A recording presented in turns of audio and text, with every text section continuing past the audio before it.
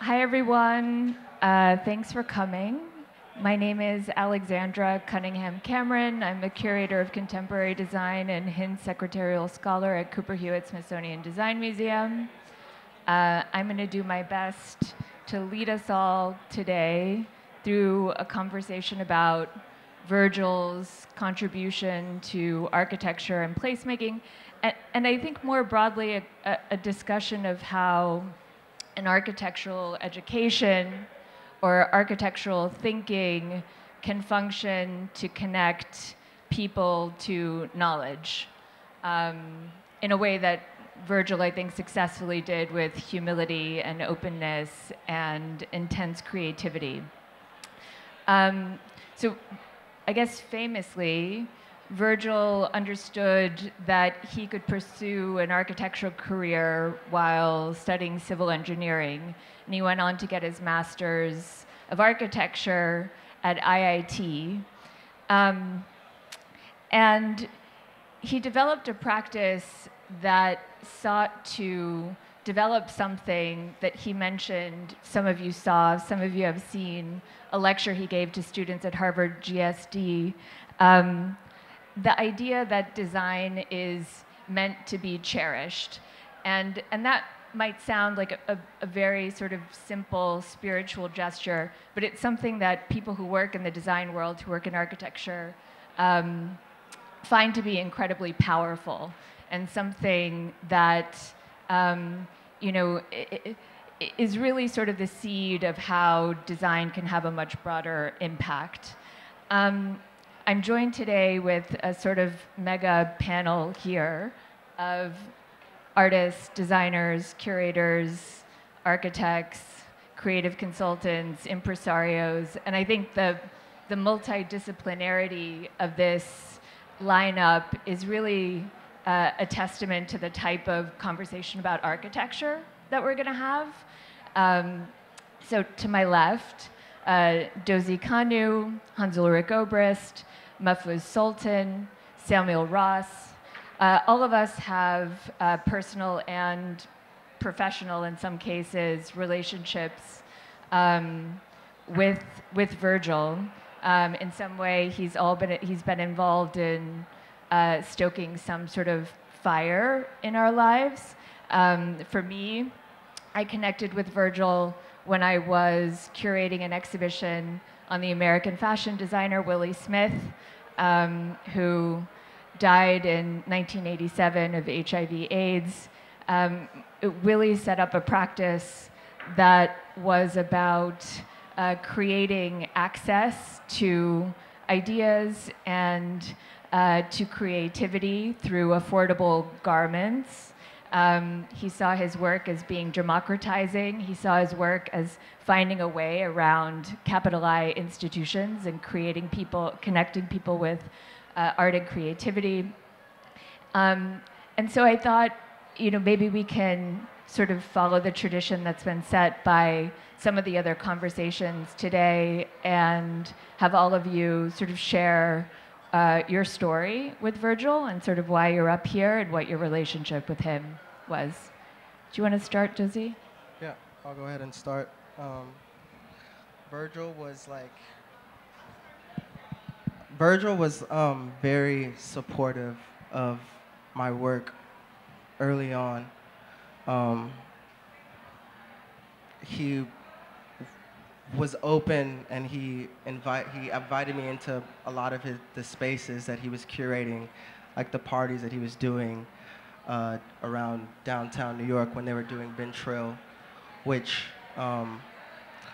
for a kid from Houston, Texas, for me, that was kind of like a space that we kind of had to engage with, because the name of the brand was Ben Trill, and so it was kind of like stating a kind of already familiarity with Houston culture that was kind of like a joke, but kind of like very serious at the same time. And it sort of started the takeover, or the sort of street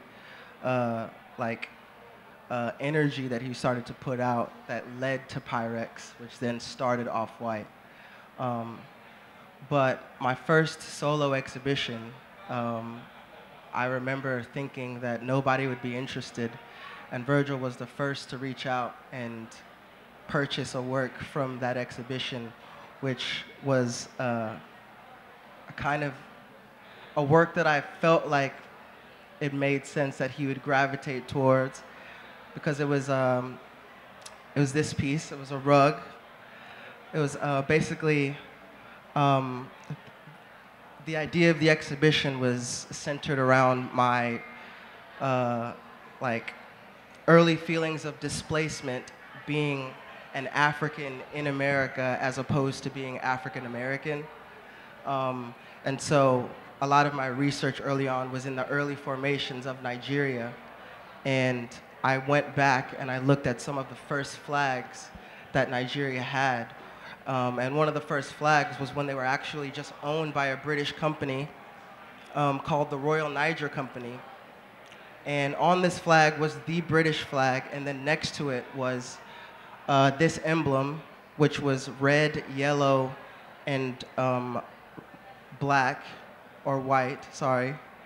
And I just inverted the colors, basically, and turned it into a rug. And these words read as art, justice, peace in Latin, which I thought was a little bit ironic for a country that was colonizing another country to be promoting art, justice, and peace. So it was kind of a joke that I turned into a work. But he purchased this work, and I was super happy for him to have it. And that's just basically my early interactions with Virgil. Thank you so much, Alexandra. I don't know if this works. Maybe now. Does it? No? Does it work now? Yeah, so I kind of met Virgil when I got a message from him, actually, that he wanted me to somehow introduce him to Rem Koolhaas. And obviously, Rem, I actually found a kind of transcription here from one of our many interviews where he says that it was really crucial for his career that Rem had just finished a student center the same year he had started to study in Chicago. So he would learn about modernism in Chicago. He'd learn about the pillars of international design, whilst actually Rem would give lectures in the building he designed. And Michael Rock would also come. It was graphic design. And in a way, but he never really got to meet Rem at the time because he was a student. And he somehow had found out that I had written these books on Rem, and that Rem is a very close friend of mine, and kind of asked if I would arrange a meeting. So as I always thought, you know, junction making is my work. I mean, curatorial work is junction making. I went to Rotterdam with him, and we spent a day with Rem, and then we went to Amsterdam, had dinner with Rem, and I rang up Marlene Dumas also. And actually what you see here, because we're having the post-its, whenever I would meet with Virgil, he'd do post-its for my Instagram. And one of the drawings is actually an exquisite corpse we did that night in Amsterdam with Rem Koolhaas, the first meeting here, that's it. It's basically Marlene Dumas doing the first part, and then Virgil doing the t-shirt, free speech, and then Rem finished the drawing.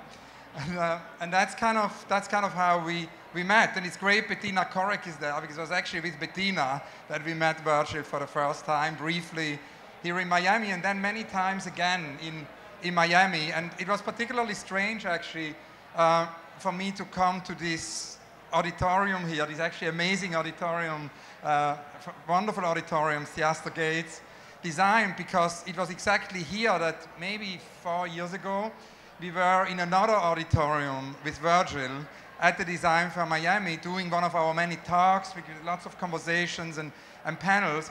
And at that time, the auditorium was designed by Francis Queré, who had just designed the Serpentine Pavilion.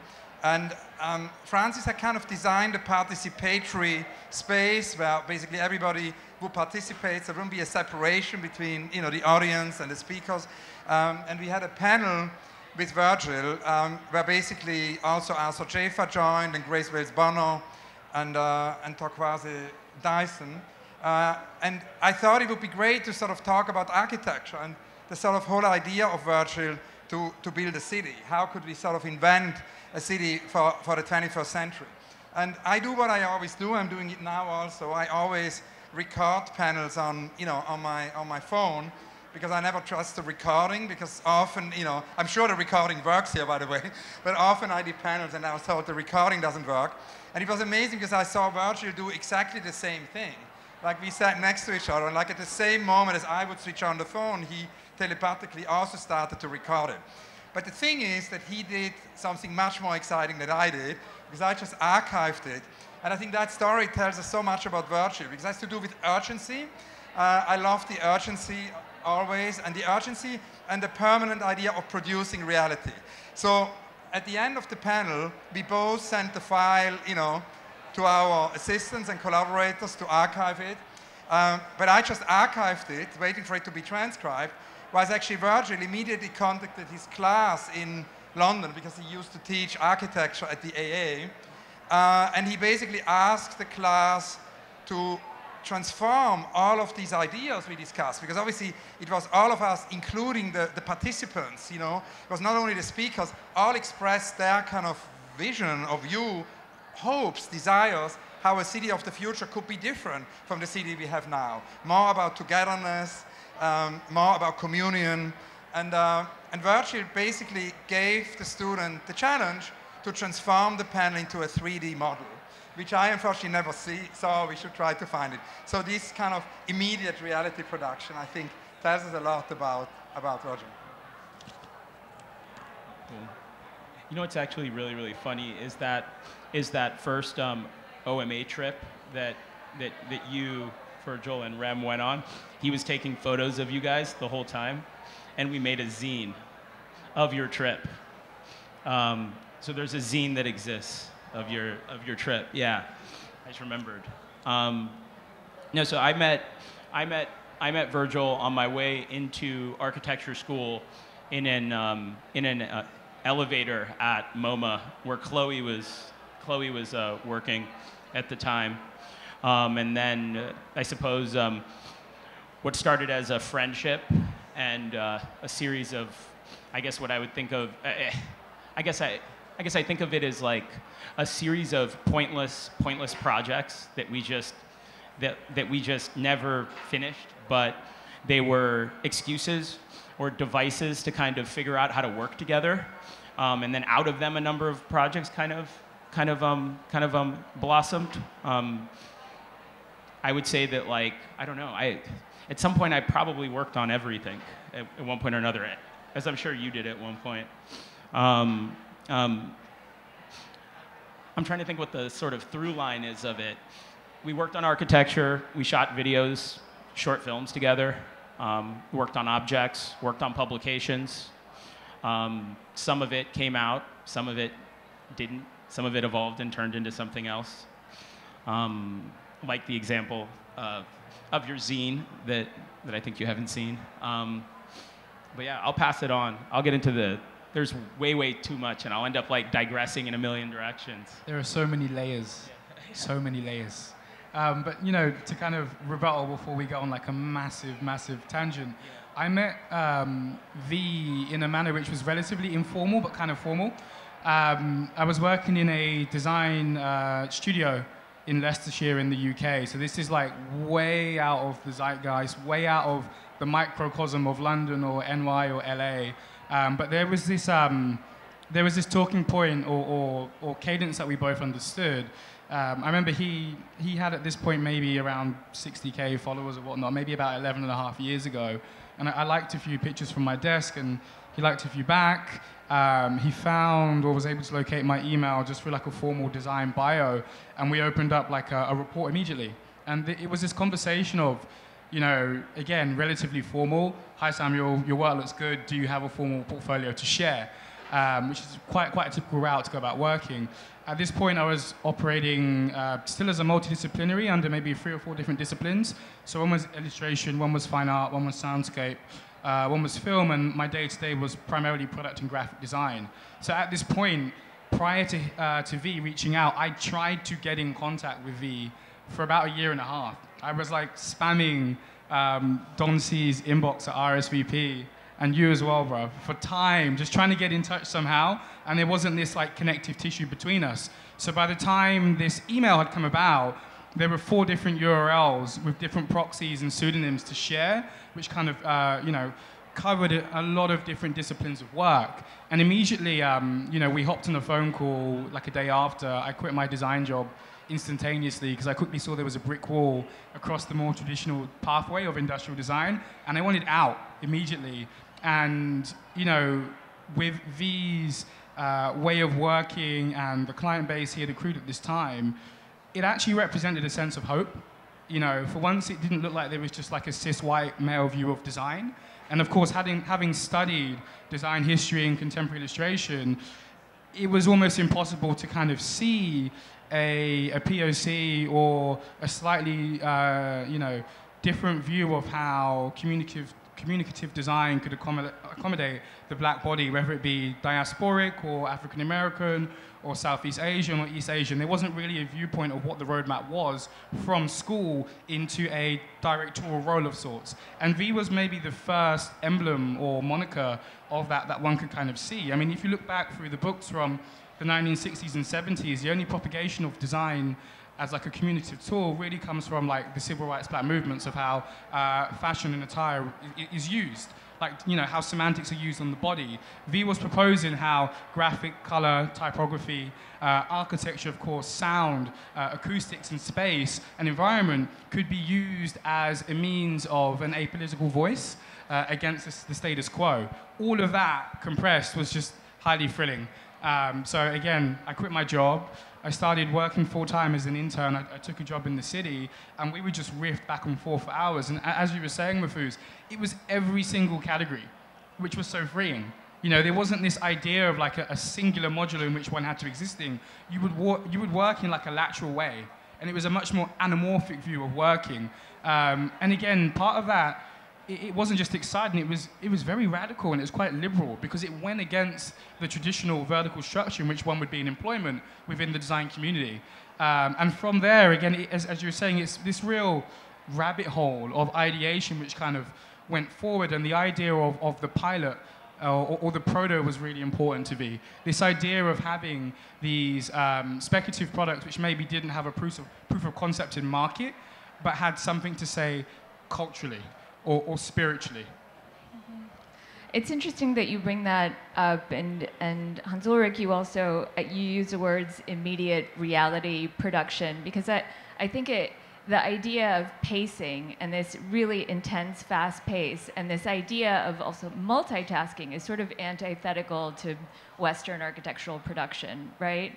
And I think it might be part of Virgil's work that's maybe continues to be misunderstood.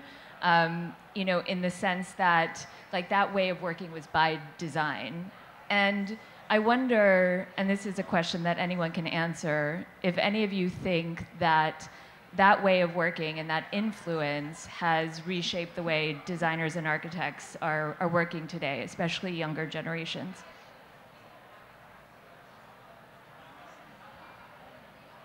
Well, it's already kind of reshaped the way that I've worked.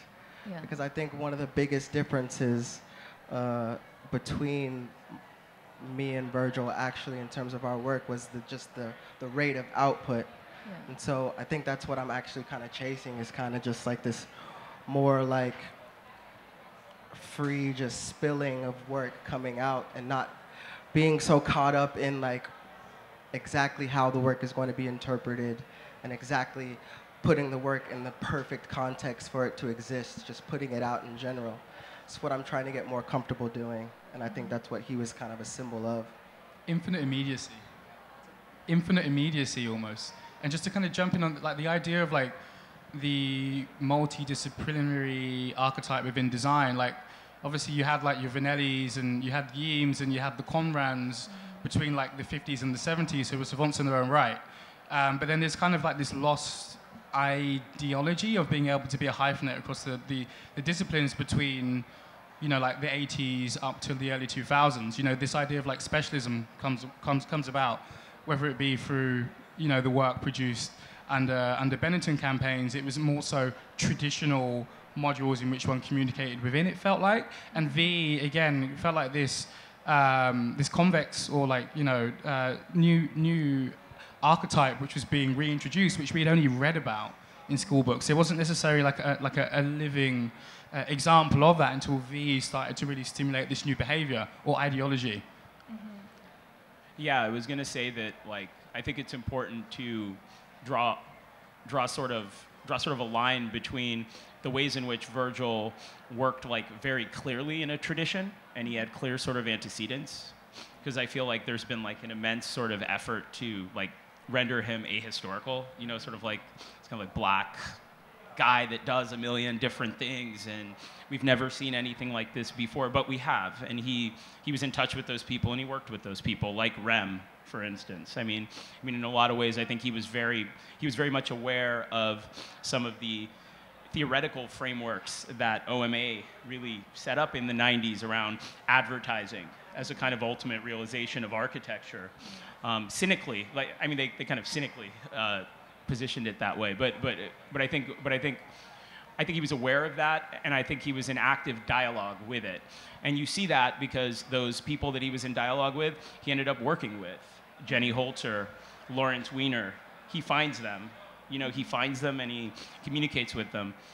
Then on the other side, you'd say the way in which he's different. I'd say one in terms of like methodology, and I was struggling with this during an earlier talk to sort of attempt to describe sort of a vibe or something that's a vibe or an energy that you slip into, like a vibe around production that is rigorous insofar as there is a method, because everyone that's in it and is good at it floats, right? Is like able to work, and everyone speaks the same language, but it's not something that you're able to reproduce afterwards in kind of like a really clear way. And so in that sense, Virgil was unique because the method was unique. And the method was kind of capable of outputting so many different things, right?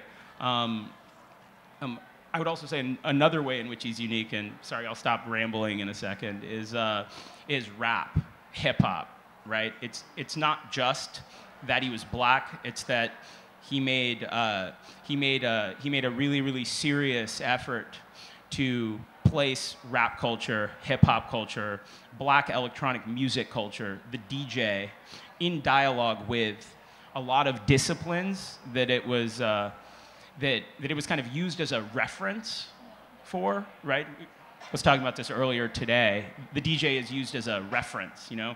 Architects are like DJs. Multi-hyphenates are like DJs, except, you know, ... they're not actually DJs, right? And so he kind of placed like the DJ at the epicenter of things. And so, anyways, I just wanted to sort of draw sort of a line between saying, okay, he is an architect within a certain tradition, and as you said, we have gone through a period of hyper-specialization, you know, over the last like 30 years, in which people are like, oh, do you work on buildings, right? Like that kind of question made a comeback, you know? But he's like very much a traditional architect in certain ways, yeah. You know, and I think that's... I'm curious, I mean, just to talk about the traditions, I know the comparison to the Bauhaus and the sort of Eastern emigre professors at IIT who are setting up this, you know, sort of American Bauhaus thinking. I also see such a deep connection to the Chicago Black Arts movement and Afrocobra and Jay Jarrell and even Robert Page, and thinking about advertising, Vince Cullors and Emmett McBain, and that sort of complete confluence of art and life and street and building and body and community and commerce and culture, you know, which is something that I think still is an uncomfortable conversation, you know, in many institutional settings, but also in cultural settings. And I wondered if he thought about that movement at all as being influential in terms of himself as an architect from Chicago who crossed boundaries. It's a really interesting point, because I was actually thinking about Jay Jarrell this afternoon in relation to Virgil, and I think it was last year or earlier this year, I forgot. I tried to kind of make an oral history of the Afrocobra movement. So we brought together in Chicago at the fair, basically, all the surviving members and protagonists of, and actually Wadsworth and J. Jarrell came, after Africa Horror Movements, have tried to find out how he connects. And of course, the idea of J. Jarrell of starting her own brand, having the shop, at the same time having an art practice, having this total fluidity of practice is definitely something which relates to Virgil. But I think I wanted to connect to what you all said before in terms of architecture.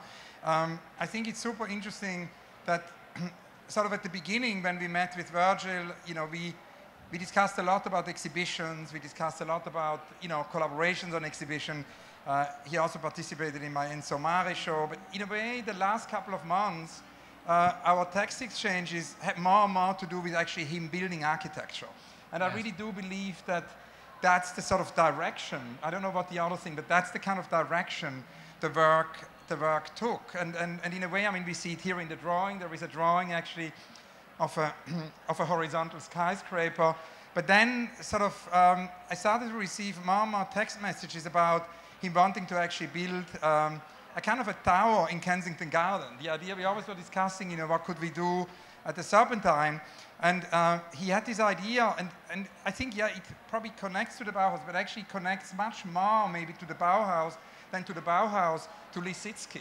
He sort of started to send me drawings and sketches by text of a kind of a tower he imagined.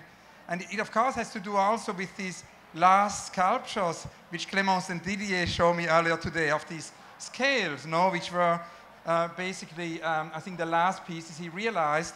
And the whole idea would be actually that these scales would have become almost like, accessible sculptures, where one could go really high and see the city from above, and there could be messages.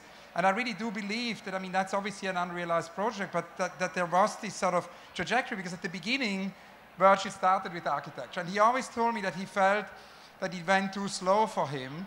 And when he had an idea in fashion, he could basically have a prototype, and it all could happen like within 24 hours. And in a way, I do think that he was sort of on his way to come back to architecture. I don't know what the others feel about that. I agree. I think outside of the fall-winter Louis Vuitton show, there was like a rusted structure that I remember him seeing.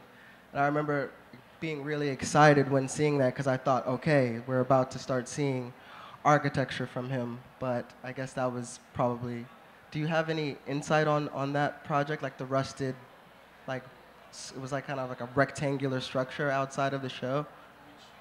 Which in Paris, the Louis Vuitton show? Which show though? Fall-winter 19. Oh, yeah. Sky, right. No, I don't. Yeah, no. Oh, there we go. It was like this rusted structure that was there. No, this was the box. Yeah. Oh, that was just the box? Yeah, that's when it was covered. Right. Okay, yeah. So he covered it. Yeah, okay. That's when it was covered. Okay. Yeah, that's when it was covered. To riff on that though, one of the last conversations that we had in September in 180 Strand in London, there was this huge conversation that we were riffing on the idea of like service and service design, the idea of like church, libraries, public sector. Mahfuz, on your side, what did you guys kind of have planned as on like the wider periphery in terms of like years to come, or aspirations, or like tangibles, or in terms of architecture, specifically in architecture, like Tooth Court, like traditional. That's a funny question. I think a couple times we had some like false like starts where I think once we got super excited and put an RFP on the internet that we were down to work on anyone's building for free. That was a mistake, because Virgil is very famous, and yeah, that was a late night mistake that resulted in a lot of emails and a lot of strange Zoom calls with like a hotelier in Denmark that was kind of a megalomaniac. It was kind of a megalomaniac that Virgil was almost down to do something with, and then I got terrified. And then, but I don't know. We kind of talked about everything as architecture. Yes. I think not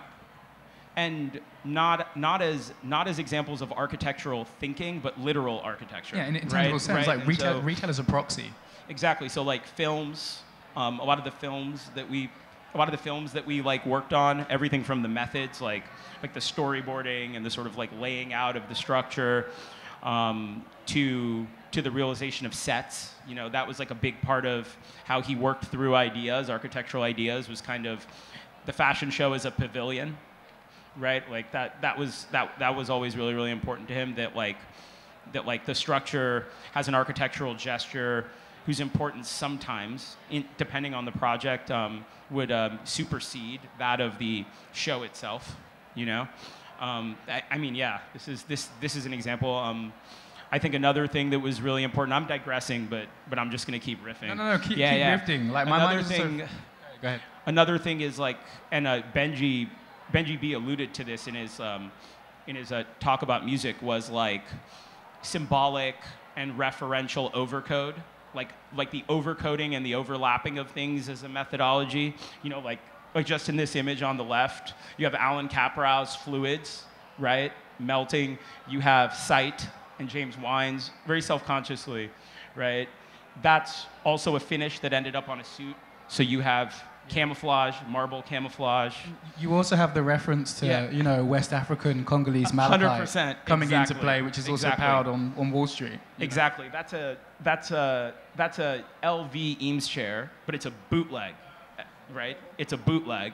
So you have like bootleg culture. I mean, the list goes on and on. I mean, those are fake and paper boxes, but the marble on the floor is real. So there are like a lot of things where he was starting to, I think, work out a grammar, like a sort of grammar, like a recurring grammar.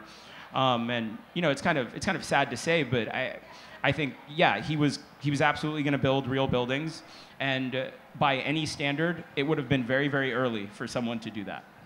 He was completely, he was just filling the time that most architects spend thinking about what they're going to build, making all sorts of other things. And so, as a last point, and then I'll shut up, even sort of architecture, the studio at Nike, right, started as a bit of a troll. We were like, if you have a website, you're an architecture office, because I've been on tons of websites and there's nothing on them, but they appear to be architecture offices. So let's make a website. And then, right, and then like that's how it started. And then, you know, we started saying, it'd be really, really funny. We could start a magazine and call it Architecture Magazine. We could start a film studio and call it Architecture Films. And all the things that supposedly fall outside the purview of architecture we could refer to as architecture. But as time went on, it got more and more serious. And its ambitions were more and more serious. So yeah, anyways, this was a long-winded way of saying that, yeah, he was definitely going to build buildings, for sure. But I think this idea that an architectural practice has to move towards building buildings is actually, like, right? Like, what we're talking about is actually that everything is architecture, right? Or this idea, the proposal that the provocation that everything is architecture. And what does that mean if everything is designed and you can have agency over everything, or you could redesign something, you can edit, you know, in the 3% rule, right? Like that, to me, you know, to use a maybe empty word now, is radical. And actually to like not have a building to reference as, you know, the pinnacle of a process is important to this conversation, right? Of how I think Virgil has influenced a new way of being a designer or an architect and opened up the discipline in a really particular way. As you were talking, I started thinking about Yona Friedman in particular, someone who Hans had a particular relationship. We both worked on projects together with him, but you spent many hours interviewing him. And this idea also on this sticky note, and I'm sorry, my eyesight is so bad, you know, in honor of skyscrapers in the middle of nowhere, please find the below DWG file. I mean, thinking about, you know, Yona's idea of informal architecture and the cloud and how people can build together, you know, without any sort of rules. I mean, that lawlessness is something that I think really resonates here. Yeah, I think it's fascinating also if you think about these, you know, unrealized projects you mentioned of Yona and, you know, the floating city, for example. You know, what would happen with such projects in the metaverse.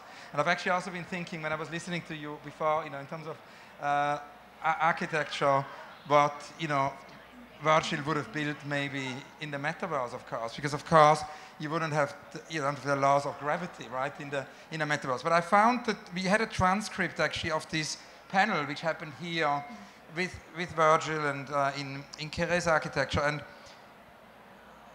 what Virgil said is, he says, he assumed, he said, I'm a fashion designer, that word wasn't used for me, but instead of rejecting it, opposing it, I decided I'm going to take it and give principles to it.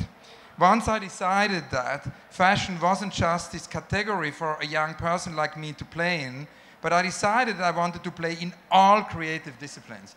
And I think that that's kind of in a way what maybe also this idea of architecture, so it's not kind of coming back to architecture, but architecture or building of architecture would just be one of many parallel realities, because there is also the work as a visual artist, there is the work as a, and it wouldn't, so I think it's almost like in quantum physics. It's parallel realities. And that brings us back to Jona. I think we should talk about placemaking a little bit, because like digging into placemaking, it's sort of, something that I have always associated, especially as it's become more and more part of a contemporary design parlance, as being something that is hyper local. And when I think about Virgil as a placemaker, it's exactly the opposite, right? It's about maybe creating like an exploded universal place that anyone can participate in or riff off of to make their own place.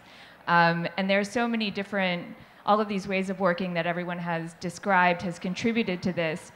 But there was, speaking of James Wines, for the Willie show, Virgil spoke with James and Oana about Willie's career, and there was a quote from something that he said that I've gone back to a few times and wanted to read to everyone. Sorry, it's a little bit long, but I think it's important to sort of like setting up this conversation about placemaking. So I'm quoting, "I, for one, found the gray area in between architecture, art, music, and fashion as a space that is contextless. I've had predecessors before me try to exist in these silos, and much like Willie, through learning his story, I found freedom in the street. I found freedom in that edge, the threshold before the establishment, because there's freedom there, there's expression, there's an endless abyss of inspiration and real stories to be told." So he's talking about the street in particular as more than a place, and as a basis of a new contemporary artistic movement. Something that also struck me about the Harvard lecture is that this, like, end of Western art history, there's streetwear. And so what does that mean? The street is a metaphor. I mean, something that many artists before have also conjured, but how is streetwear like our contemporary art movement, and what does that mean in terms of creating a place? To speak simply, it feels like it's the contemporary version of like the Venetian Palazzo, or almost the courtyard of sorts. Streetwear almost became this propagation for the other or wider society to be able to congregate and still have like a particular view expressed, which didn't necessarily fit within like a more traditional context of fashion. The idea of, again, like atypical design actually having like a periphery to operate within. And I think the analogy of the street is really interesting there, because there's no restraint on the purity of the air quality. There's no restraint on the elevation in which you can build. The idea of being able to weave in and out of like different infrastructures and cut through. It doesn't allude to not being able to enter the building, but to be able to pass through, with a level of modality that one couldn't operate with if you operate within the infrastructure itself. And I think he really understood that, of course, with the traditional background and education and whatnot, understanding how to proxy and propagate. And I think we see that come about also, back to your earlier note on the one of the set designs for the interior film shot with Saul Williams involved. This idea of being able to proxy faux pas materials with real materials is almost quite similar to the analogy of being able to have 1 foot in the establishment and 1 foot out, 1 foot on the road and 1 foot within, the reception foyer one must still engage with. There was a real understanding of like the buoyancy and the pendulum swing of not othering to a point of being extradited from a conversation, but understanding how to step in and step out continuously and have that reverb exist, you know?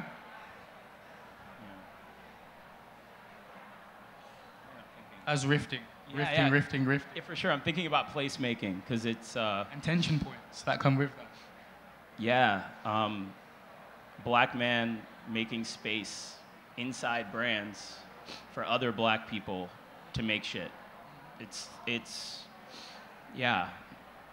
Is it just architecture? I don't like it's big. It's really big. It's really big. Like it's bigger than streetwear. Like streetwear is a specific. It's really. I think that's one of the things that is the most challenging to reproduce because it's sort of the only sort of artifacts that it leaves behind are people, right? Like there's nothing that, you know, we're like working on a museum show right now, you know, and it's about his design work with Nike, but obviously it's amazing. What's up, dude?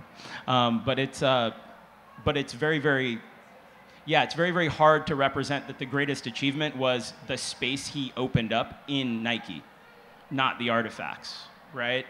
Like the space that he made in Louis Vuitton.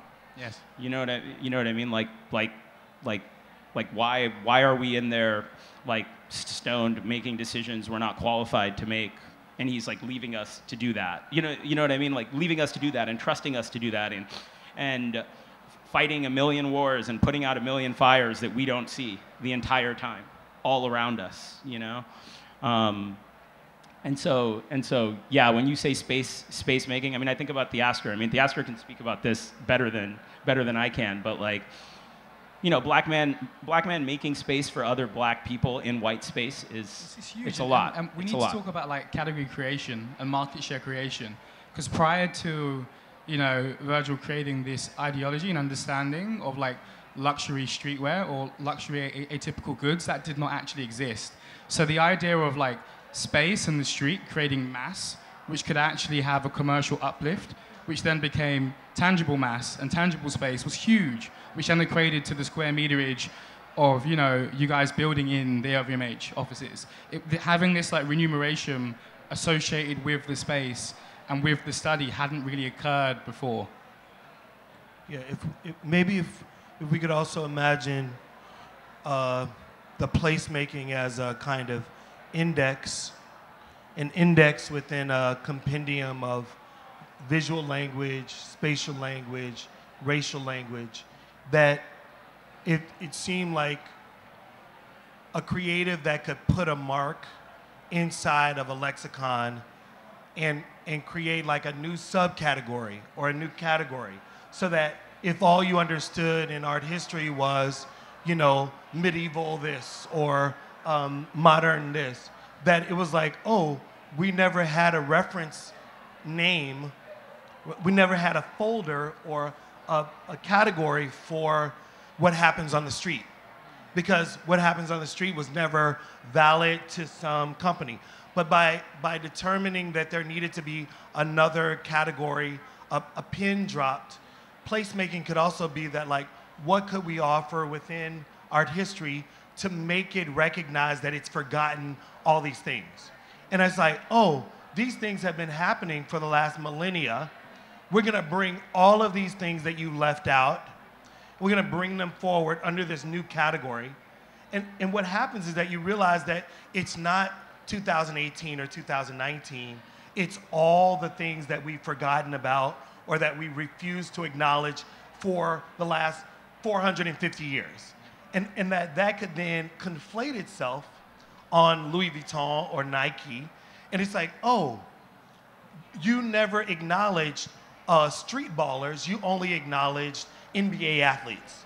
Let me show you how important street ballers are to this situation. So I think that in that sense, I thought I would talk about Chicago and about the fact that my conversations with Virgil were like, man, I should dig into Chicago and Africa Hi-Fi and like all the little conversations we were having about house music and what it would mean to have a manufacturing facility on the south side of Chicago, or like something that was as big as what was happening in Milan or Tuscany. But so there's that. But I think the more interesting part was that like Virgil seemed willing to create a new category among important categories and say, you guys, you forgot all of, not just you forgot black people, because I think that the people who love Virgil were all people, and they were all people who felt like they didn't fit into the preceding categories of art history. So placemaking as a kind of finger and a folder that's like, oh, there's room for us too, you know. So well said. It's just this idea of almost fracking untapped soil to a degree. You know, that really comes into mind, being able to, you know, cultivate all of the sediment, as you were saying, from like a millennia or so, which hadn't been articulated. He was able to have that one view. And of course, the crux and axis of it was, of course, you know, hip hop, rap culture, contemporary culture of the now, but there are all these different oscillations of that which were starting to kind of widen and converge. Mm. Yeah, the first conversation I had with Virgil was at Soho House, Miami. And we were sitting around, and I remember that conversation so vividly because he was like, you know, it doesn't really matter what you make. What matters is my brand. And so placemaking then as the ability to kind of hijack whatever, to ride on top of a thing, to determine one's rightful place on top of that thing. So it was like, well, if my first conversation with Virgil was about his brand being able to supersede other things, then why not put his brand on my shit and then allow that conversation? So I think in some ways today is a demonstration of Virgil's ability to make place and make space for himself and others on top of pre-existing modes of modernism, minimalism, fair work, token commercial shit, civil rights. Like take it and then add Virgil, and then that thing becomes something totally different. And I think that the bad part of brands is that brands know that they can take genius, put it on top of their shit, and make their brand better. But Virgil was the opposite. He knew that he could take mediocre things, put grace and love and intelligence on top of mediocre things, and make those mediocre things better. In terms of bringing people along, I mean, something that has come up in every single conversation that's happened today is how Virgil found people, found creativity, you know, found someone on Instagram or, you know, through a text message or on a dance floor someplace and brought them into a creative journey and to participate and collaborate. And I'm curious about, and maybe Mahfuz, you're best positioned to answer this question, like what that looks like, you know, after 10 years, after so much time, you know, what does that like map look like of all of these people who've participated in this bigger project? It's massive. I meet people all the time that are like, I was like working on this with Virgil, and then I'm like, probably not. And then they show it to me, and I'm like, oh, you were. Like, oh, and you've been doing this for like 5 years. You know, and I had no idea. This is super developed. And they're just like scrolling, like, see? And I'm like, wow, you know? So it's pretty endless. I mean, I suppose from like a methodological standpoint, you know, since Virgil passed, I think I don't know about the other friends, but I get a lot of calls about, hey, I'm looking for a graphic designer to do this. Who did Virgil work with? Or I'm looking for like a DP for this. Or I'm looking for, you know, it's like a constant thing. Or do you know like a fabrication studio? And I'm like, and then I end up answering the question like, I'm like, yes, I know this guy. He's not a graphic designer. You know what I mean? He's a club promoter, but he also does graphic design. And he's the guy that should do your graphic design.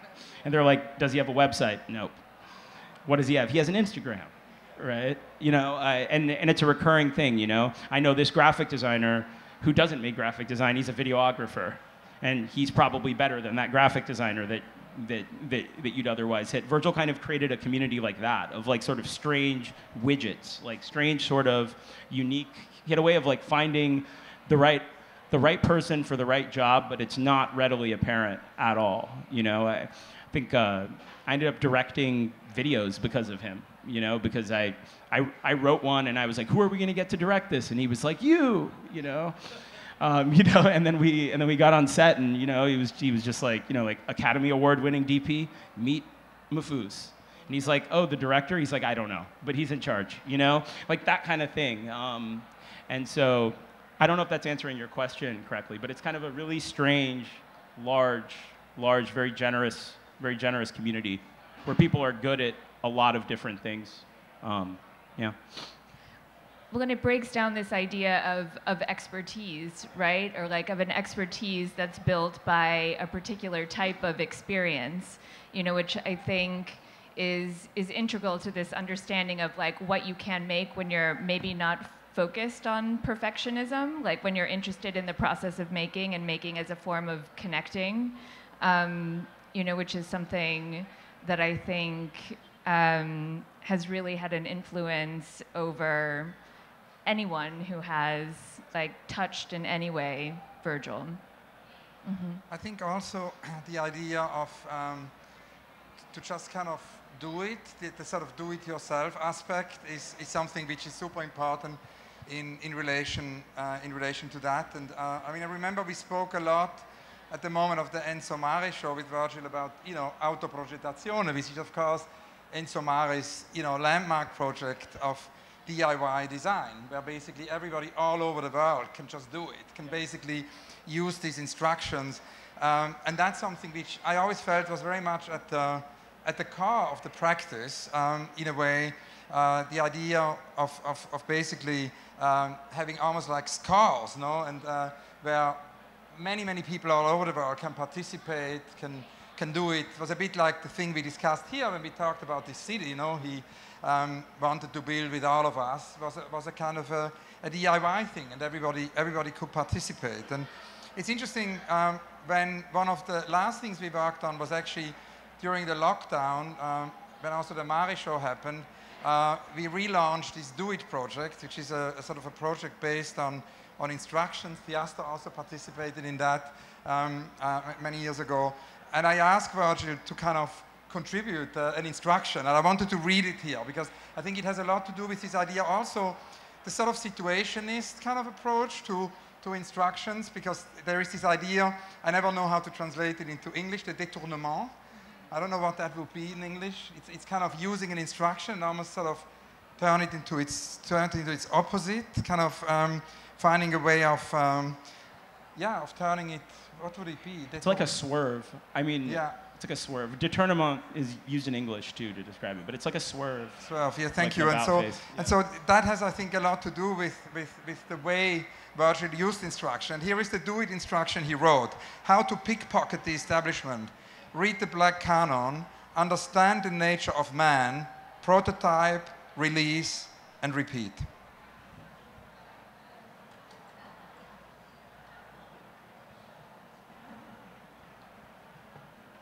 This is like deep proxy, like decentralized org charts with specialists who like traverse across different, you know, sectors of a decentralized company is the best way to put it. And it goes back to some of the early points you made, Mahfuz, about the way of working. It was this like huge coalescing of different multi-hyphenates, but everyone actually was quite specialized. They were just placed into different rooms to kind of coordinate and remap.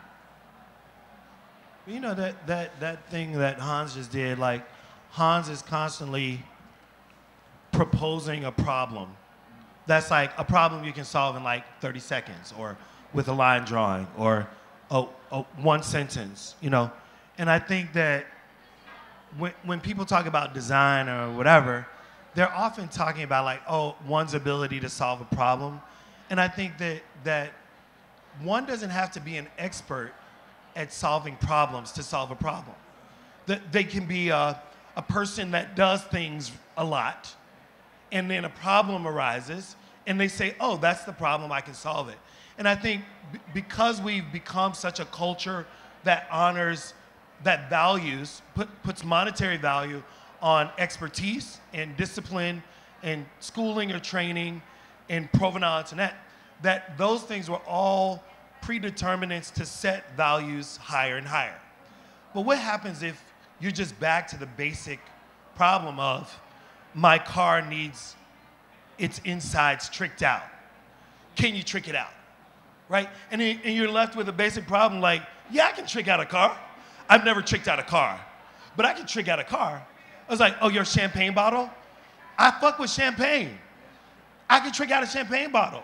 You know, and it's like, rather than saying, I'm not a champagne bottle graphic design expert. Definite optimism. Right? Applied. Yeah, and then it's like, well, that's where the innovation comes in, because it's not that you're unintelligent, ill-informed, it's that expertise isn't the criteria for solving the problem. And I think that for me at least, good design is sometimes that ability for a person who has hand ability, intelligence, knowledge of the histories of solving problems. When that person approaches a problem with fresh eyes, you might find an innovation in the field where everybody's been solving the problem in the same way. Virgil, you know. Do you think that approach is American? It's definitely not Italian, right? Like, it's definitely not, you know, like, I remember the first time, 10 years ago, I used the term archive. And I didn't say I was an archivist, I said I had archives. An archivist said to me, I'm sorry, sir, you do not have archives.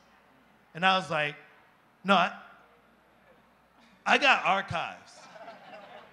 And she was like, no, it's not an archive. And what she was saying was that whatever the criteria was of my things and their retrievability and their lexicon, indexical, self-referential, connected to other institutional archives, whatever all that shit was, I wasn't in that club. Now, what I've come to understand is that, like, maybe there's a difference between my Frankie Knuckles collection and then once I've digitized, retrieved my Frankie Knuckles, then I have a Frankie Knuckles archive. But what was interesting for me was to say, I have some things. I know where they is. If you want Godard, Godard's over there. If you want Foucault, Foucault's over there. That's retrievability. I got an archive. Hamza knows where his books are. So it's like, well, is there an informal archive and a formal archive? And so I think that in that sense, you know, do Americans have a kind of self-possession? Now, sometimes people front. I'm not talking about fronting. I'm not talking about like saying you do something you don't do.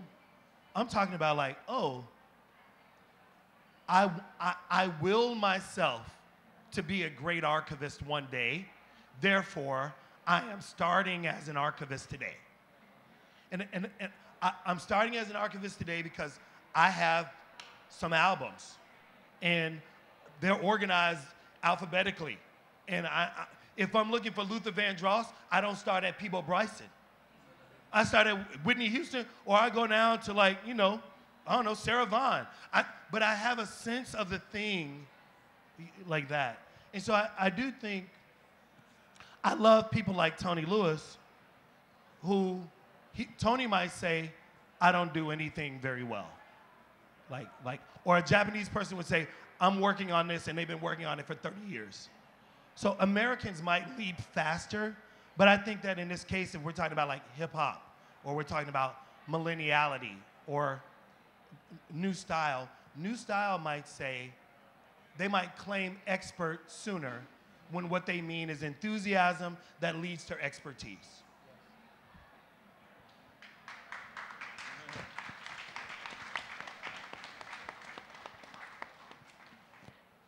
I know we only have a few minutes left, but I thought it might be good for us to take a minute to just say what hasn't been said yet, or what we think it's important to say.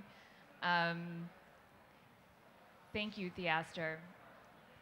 We probably should have dropped the mic after that, but you know. no one can follow. But we've talked about everything from participating in a discipline to reacting against a discipline to thinking about functioning in between business and culture to metaphors to improvisation. We covered a lot of ground. But is there anything that we haven't said that we want to say before we close? I suppose just briefly, humility. I feel like a lot has been said about Virgil, but like humility as a methodology. I mean, Theaster was, I was listening to Theaster and thinking to myself about partially as a form of camouflage, right? I mean, V was also very good at, he didn't like other people to know how much he knows about a subject, right? That's a technique. If Louis Vuitton feels like they're educating you, they give you more space, and then you use that space, and you have more control. You're able to hide in that space. And the same goes with any brand that he worked with. But he was also the type of person that, he lets a curator lead him through the gallery and tell him about things he already knows because he wants to get to know them, which, when you're black, is a very, very frequent occurrence, right? He lets them talk to him about Le Corbusier and point to this chair and point to that painting, and he doesn't say a word. He lets it all go, and then they get closer and closer and closer. And that kind of humility as a method, especially when you're black, it takes a lot of strength. It takes a lot of strength. You eat a lot of shit, and he was able to metabolize all of it and make a kind of a very fun, a very joyful space in which everyone else could work and could work together. And so yeah, that's my kind of parting thought. Yeah. I said it's really, as you were saying, like the optimism and like the constant mediation of being able to avoid immediate conflict through all these different means of proxying is like an eternal lesson. I would just say sustainability, in a sense, not in an environmental sense, but just finding a way to take whatever it is that you're interested in and be able to do it as often as you can. And I think that led me to actually relocating and finding a space in rural Lisbon in a warehouse that I was able to convert because I didn't want to have to rely on, the sort of commercial side of the art world so much, and I just really wanted to be able to just make what I wanted. And I think that's definitely in the spirit of Virgil, just leave it at that. And I think maybe also this idea of listening. My friend Ete Latnan, the late poet and artist, who always said that we kind of have to learn to listen again. And I think Virgil's art of listening is really important. And it's a totally transgenerational art of listening. It can be listening to very old, wise people. We can also listen to somebody much younger than him. And I will never forget when we were in Amsterdam and Rotterdam that day here with Marlene Dumas and Rem, to come back to the drawing. Virgil told me that he's always figuring things out. He says he doesn't feel accomplished. He kind of feels like an intern, he said. That's the quote, figuring things out. And that idea, I think, it goes back to what you said about humility, but I think also the idea of listening and learning is something we can always learn from Virgil. Thank you.